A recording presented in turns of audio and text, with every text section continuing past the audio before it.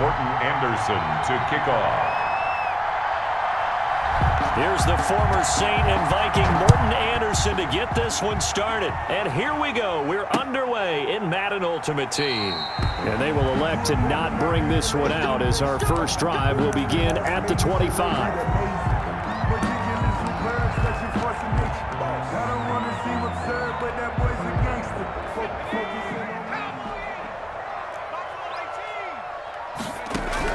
On 1st and 10, it's Marino.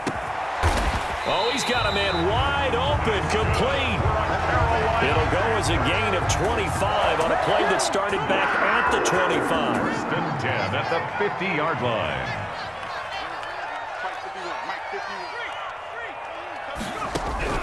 From midfield now, Marino. Oh, and this ball's tipped and intercepted. Steve Atwater with a pick. And the return here is stopped at the 35-yard line. Over 1st and 10. That right there is the inauspicious start that they were hoping to avoid, the turnover on the first possession. I love how you use those college-bound words like that, inauspicious. Well done. I really appreciate that. But here's the thing for me. I'm just wondering if their game plan is incorrect. You know, I think they felt like they could come in and throw it around pretty well. That interception early, they may rethink how they go about attacking. First down yardage on the first play of the drive. Give him 14. That is definitely what we call on defense an uh-oh play. And what you mean by that is against Lamar Jackson, when you see him out of the pocket, your first thought is, uh-oh, he's going to try and run it. How do I get to him and get him on the ground? And guess what? That didn't happen, and his receivers took advantage. The ball carried. A nice run there, 9 yards, and it'll be 2nd down. Jeremy Chin. A nice run here early on. It doesn't take a great play caller to realize you want to establish a guy of his caliber with runs like this early because they'll pay dividends as the game progresses. And they're going to get him. He's taken down for a sack back at the 47-yard line. Ricky Jackson. Credit him with a sack as he buries him for a loss of 10. He's going to hit his man out of the backfield, complete. And he's going to come up a few yards short. Brought down at the 45. That'll bring up 4th down. They wind up getting 8 yards, but they needed more than that. And they hit him as he throws, as this one's going to go straight down to the turf. Incomplete. The Giants go on 4th, but come up empty.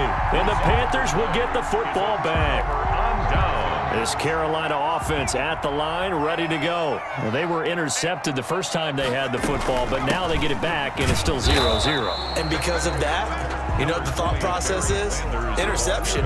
What interception? It didn't really happen because they gave up no points. So go back on the attack. Go back and run the offense you believe will be successful. Find your playmakers and give them the football.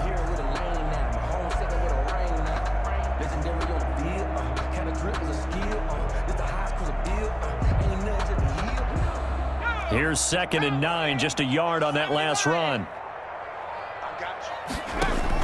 Shotgun snap, and then the give to Sanders. And he's going to get this past the 50 and into Giant territory. Decided to hand it off that time on the run-pass option. Appeared to be an easy decision. Just gave it inside. Nice steady gain.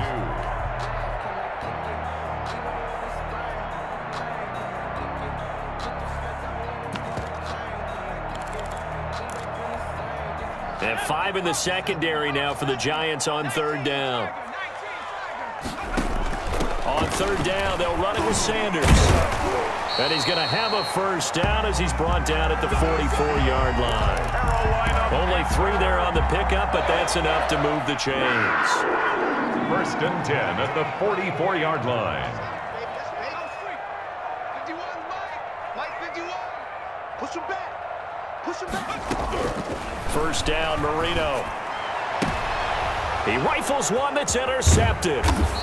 Picked up by Denzel Ward. And to the 40-yard line, that's where the return stops. They'll take over 1st and 10. At their the Giants offense at the line, ready to begin their next drive. And this offense last time turned it over, went for it on 4th, didn't get it. They're lucky, though, because no points against the team on the board, but we'll see how they respond. Yeah, they've got to get a lot of credit to their defensive teammates, don't they?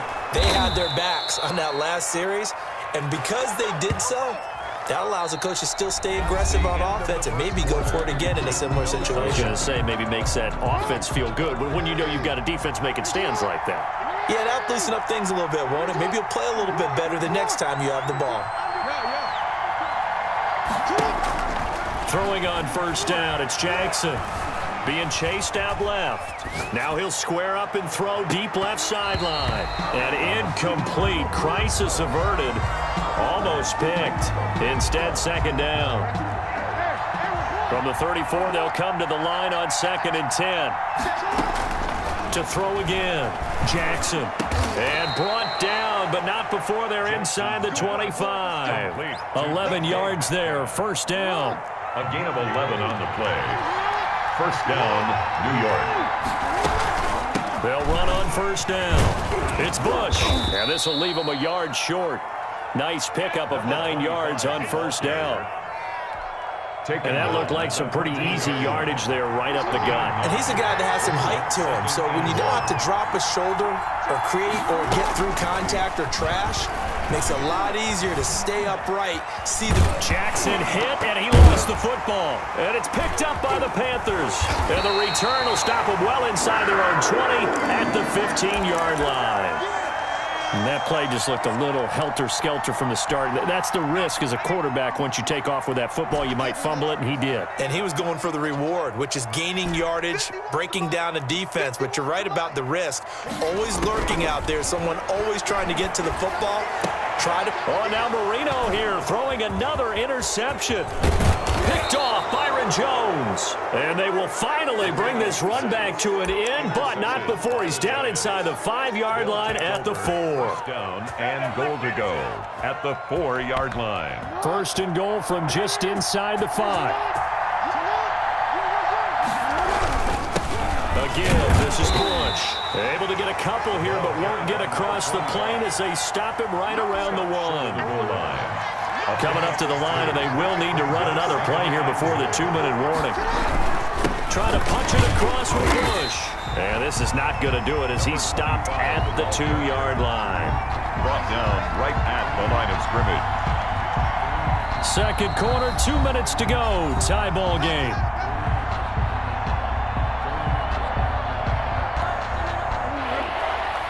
We remind you that coming up at halftime, we'll take you to Orlando and Jonathan Coachman. Coach will have highlights and analysis of this first half, one that's featured. And he is in. Touchdown, Giants. Taking it in from 2 yards out as his guys are first onto the scoreboard here this afternoon. But they decided to run it in and got it done on 3rd and goal. A lot of times, that's a passing play. And the kicker just has to come out for the PAT. He can breathe a sigh of relief as well, right? Although I don't know if he's really breathing a sigh of relief. I think he likes to put 3 points on his ledger.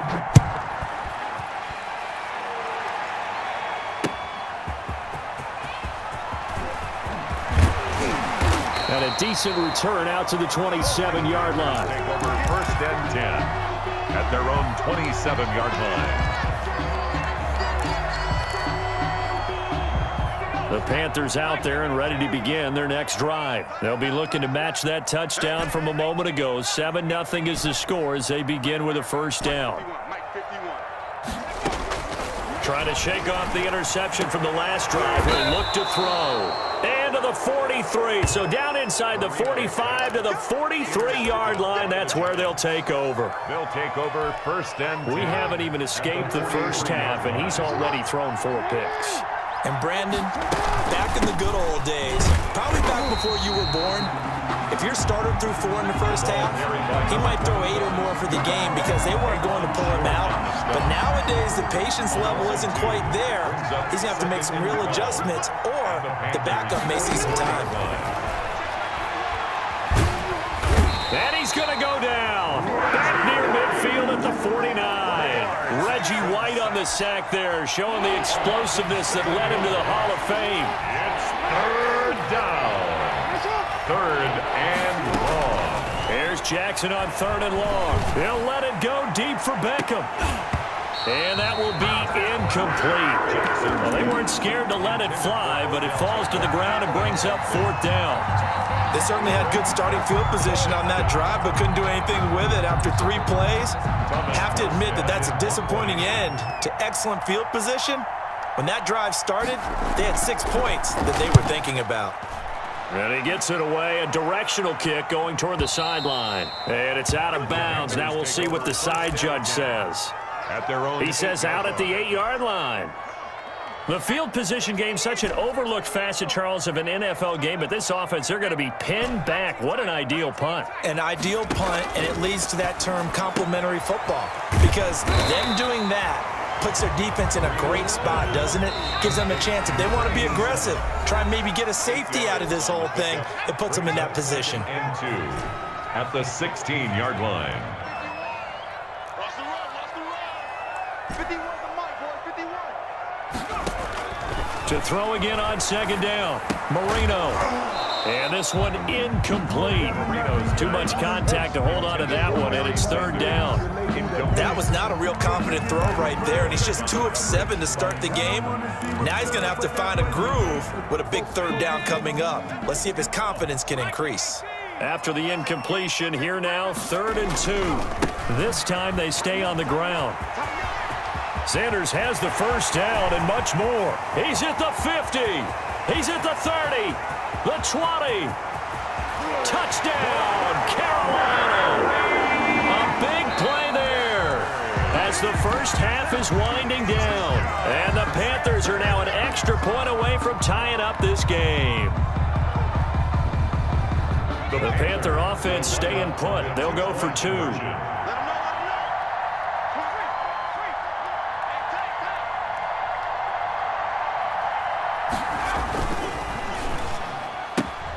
And it's caught.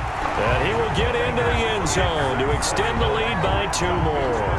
Panthers 8, Giants 7. Joey Slye to kick off for Carolina. So not much time to speak of remaining in this first half as the kick's away. Pulls it in at the 13. And he'll be tackled just shy of the 25. The Giants take over 1st and 10 at their own 24-yard line.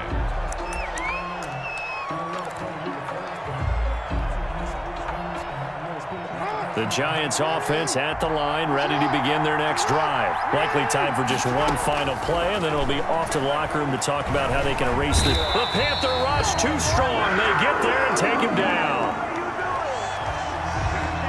So 2 quarters down, 2 remain. Charles and I return after the break. Giants 7. And we welcome you back now. Alongside Charles Davis, I'm Brandon Gaudin, getting set for quarter number 3 here. Joey Slye to kick off for Carolina. The Giants set to get the football, and they trail here as we get back underway in the second half. Pulls it in at the 13, and he won't quite make it to the 25. 1st and 10 at their own 24-yard line.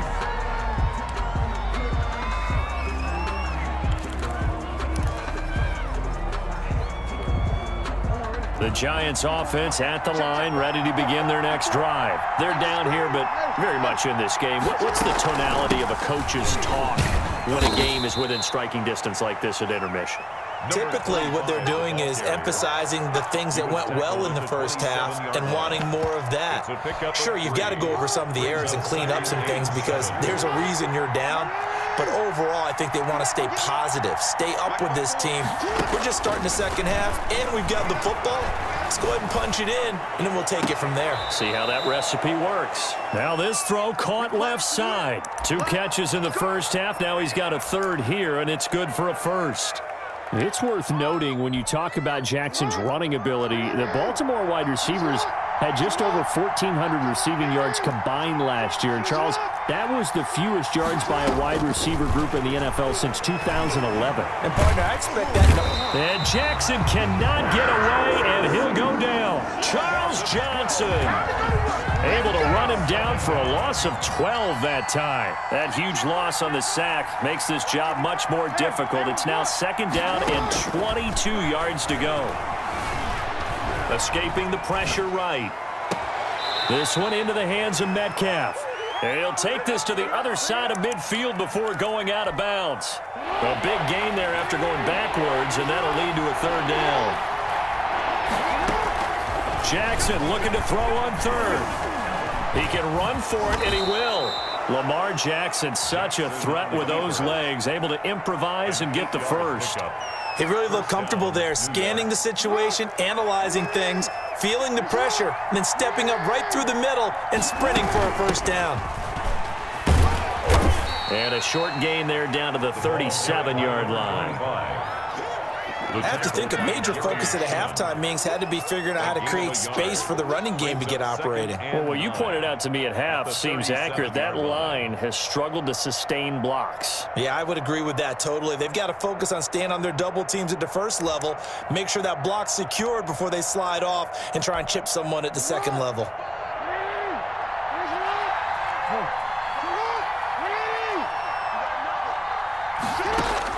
On 2nd and 9, Jackson flush to his right.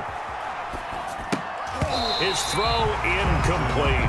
The Pro Bowler Odell Beckham, the intended receiver. But now it'll be third down. Well, defensively, they haven't let him just sit in the pocket and get comfortable, and that's opposite a lot of game plans in today's NFL.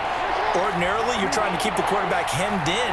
In this case, they brought the heat, and if he flushes out, they're fine with that, and they force another incomplete. Trying to get it to Beckham, and it's intercepted. Picked off by Deion Sanders. So it was a drive that had real promise here to begin the third quarter, but ultimately derailed by the INT. And that was the position you wanted to be in, coming out to start this third quarter, get a nice drive going, looking for the end zone. Possibly got a little bit too greedy right there. After the interception, here's Marino. And on the catch right side, this is Sanders. And he'll be corralled right around the 34. 10 yards there to start the drive, and just enough by about the length of the football for a first down. Under a minute to go in this third quarter as they come up 1st and 10. Here we go. You go take. Sanders here as they run out of the gun. And it's defense not giving him anything there. Maybe a yard up to the 36. Well, sometimes you just have to give credit to the defense. Great job there at the point of attack, holding up. They won their battles at the line of scrimmage, left him no space to try and run. A really nice job swarming to the ball carrier. On 2nd and 9, Marino looking here for Smith downfield. This is caught inside the 15. Touchdown, Carolina. Steve Smith, 64 yards. And the Panthers add on to their lead. Joey Slide. And correct me if I'm wrong, that was just a simple fly route, wasn't it? No, there's nothing to correct at all. You got it down pat. And I just remember as a player, when I'd be in practice sessions, and I'd hear 9 from the receivers. That meant fly route, go, look out. That was the 9, and he just kept going all the way into the end zone for the touchdown. Pulls it in at the 13. And up to about the 26-yard line, just across the 25. At their own 26-yard line.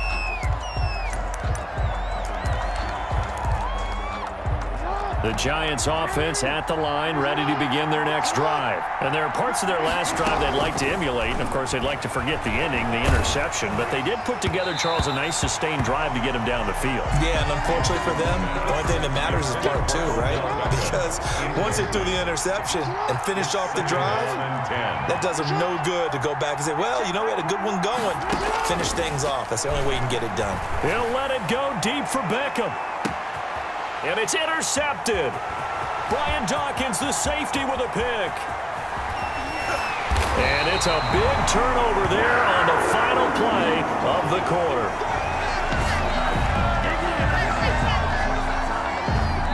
So it'll be a change of possession.